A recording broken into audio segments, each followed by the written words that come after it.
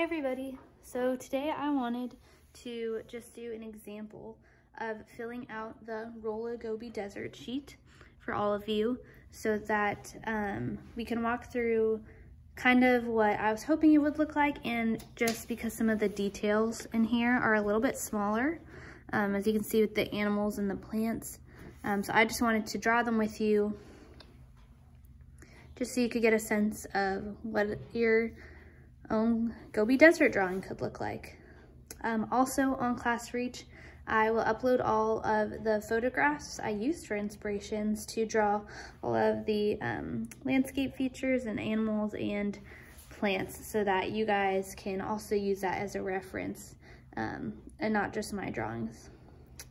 Yep, so we'll roll our dice 6 times and we'll make a Gobi Desert.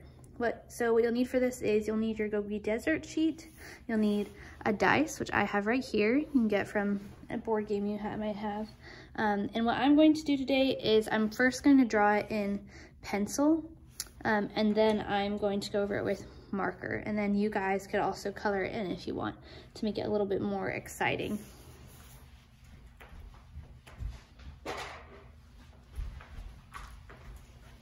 So let's get started.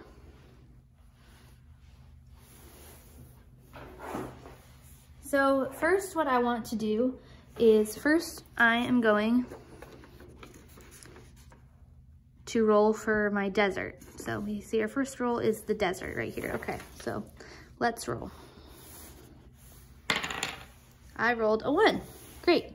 So as much I can on my paper, I want to make my desert look like number 1. So I see that number 1 has the desert. I'm going to start about halfway of my page so I have room to draw a sun, and then all these other things I'm going to draw for all these rolls. So first I'm going to draw, let's see, number 1. It has a little bump in the desert, and then it has a really big bump that goes across. And this line kind of goes like that too. And then I do these little curvy lines to show that there are the sand dunes in the sand. If you look at some pictures online, that's kind of how they look. Okay, next we're gonna roll for the type of sun I'm gonna draw in the sky, because it can be very sunny there. Okay, so I rolled a 4. Oh, sorry, you can see that, I rolled a 4. So let's see, number 4, and for my sun, it's this sun. So I'm going to put it anywhere in my sky. I'm gonna do it up on this side. First, I'm gonna draw my circle. And then I'm gonna draw some wavy sun rays.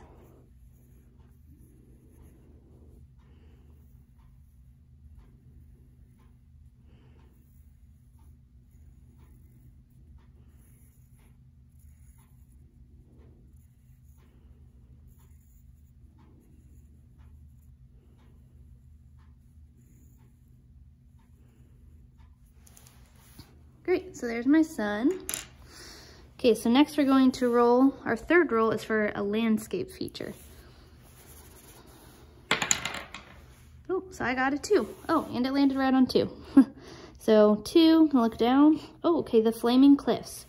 So I'm not sure if you guys actually know that everything on your sheet that's either a landscape feature, an animal, or a plant are things that are actually found in the Gobi Desert. So when you land on something that is in the Gobi Desert, I could suggest that you maybe get your parent with you and look it up on the computer and learn a little bit more about it. The flaming cliffs, I'll put a picture in there too, are these beautiful, beautiful red cliffs that are in the Gobi Desert. So because there's some cliffs, I'm gonna kind of draw my landscape feature for this a little bit in the background. So maybe if you get your sandstorm or some cliffs, or the mountains, you can kind of draw it a little bit behind the sand dunes. So I'm gonna put my flaming cliffs just like right in the middle almost of here. Like you could see them really far away. So this doesn't have to be exact either. It's just kind of a funky shape.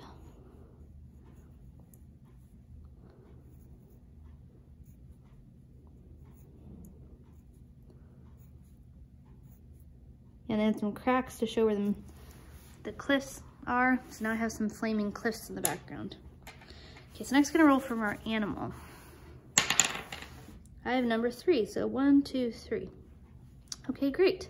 So I got the jerboa, and that is almost like a little mouse-like creature that I found that lives in the Gobi, and it has these fun big ears. So I'll give you guys, you'll probably have this in front of you, but a little bit of a close-up. So the jerboa, so it's just a cute little mouse kind of thing.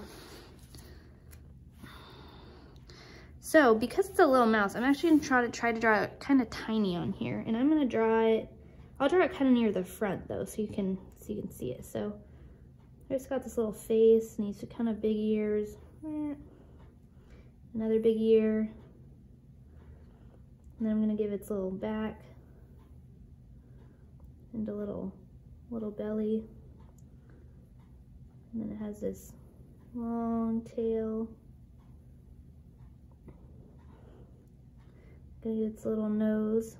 It has these really big eyes, kind of like a mouse. Little whiskers. And then the jerboas are funny because they have these really long legs that almost looks like they jump on.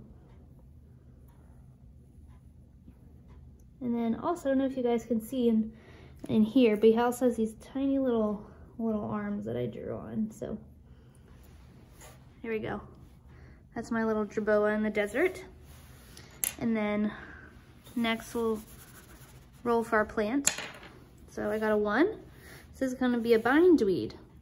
So I actually learned that in the Gobi Desert that there aren't a lot of things that flower there. And even just finding all these plants was kind of hard to look up because it is a little bit sparse because of the desert. But the bindweed actually has these really beautiful little flowers that show up on it, if you can see them. And also the wild onions had fun little flowers too. So these are 2 flowering plants. So I'm going to draw my bindweed. I'm going to actually draw, maybe I'll draw one over here. Or maybe actually, I'll draw one over here. So it's going to be kind of like this. And then I just did these flowers. And then I did these little spiky little flowering things. And I have another flower over here.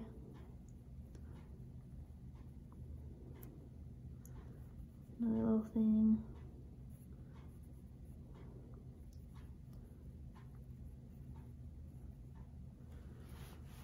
And then the little middles of the flowers.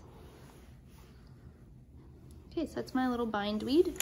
And I'm gonna draw one more thing for my 6th roll. So the 6th roll is interesting because I'm letting you guys pick. So you'll roll a number just like normal. So I rolled a 1.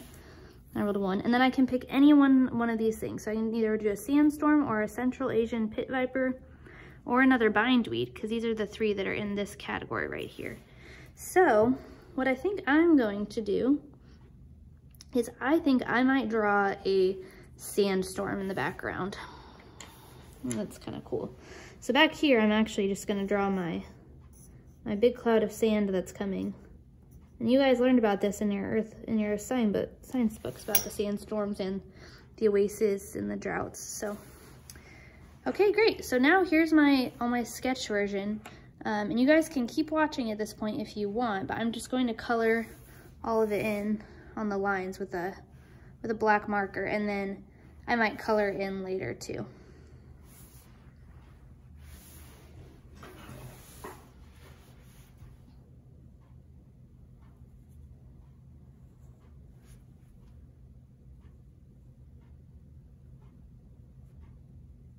Just remember, guys, it doesn't have to be perfect. That's why I like using a pencil, because then I can always erase if I want to, and at home you have lots and lots of time that you can spend on these. Because I know some of the animals and the plants look like they could be kind of hard to draw.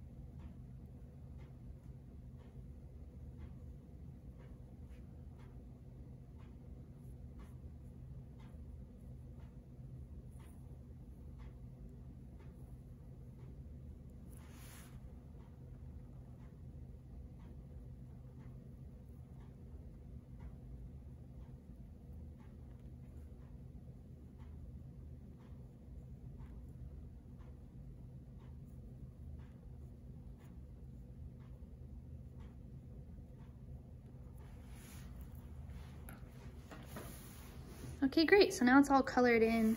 It almost looks like a coloring page now.